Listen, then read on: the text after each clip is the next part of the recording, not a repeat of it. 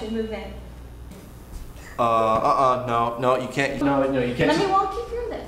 So, I've been wrecking my brain trying to figure out how to turn my life around and really make this date happen. And then I realized you are the answer.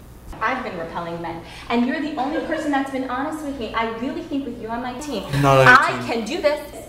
Randy just moved out, so you need to remain anyway. Randy and Heather clearly want me out, and I'm tired of pretending I'm oblivious. So it's perfect. Oh, so can I talk now? Because no, okay, I don't want to live with you. My father and mother never married. You are correct. But my father acknowledged me as his child. It is yours who refuses to legitimize your position, Bet. That is why you are poor. And that is why it is not me who is beneath James Ashford. It is not me, Bet.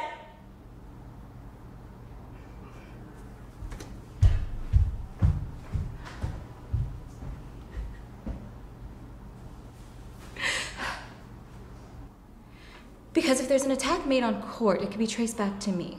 And I can't allow that to happen. Everybody loves me, and I intend to keep it that way.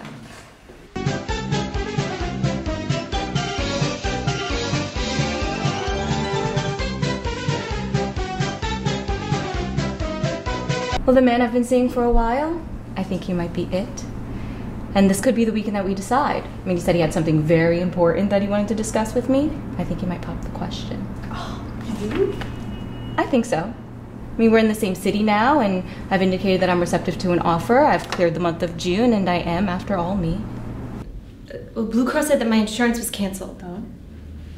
Yeah, the severance package said that I had health coverage up to a year. Yeah, that sounds about right.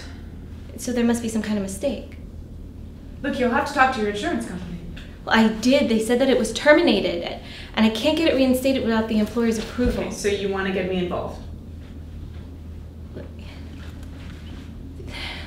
So there's medicine that I need that I can't get unless it goes through my HMO.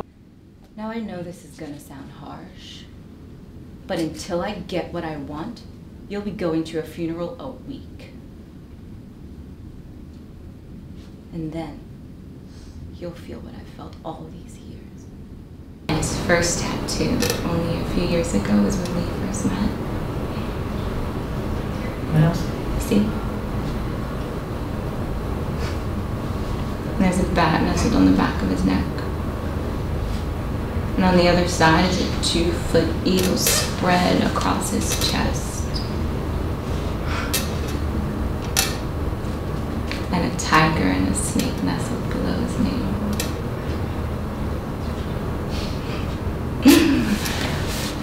You know the needle penetrates 1/32 of an inch. I did it myself. There's where we broke up for a month, and he got another guy tattooed on his lower back. We crossed it out. He could use us here. Just once. We sit one out. Let someone else do it.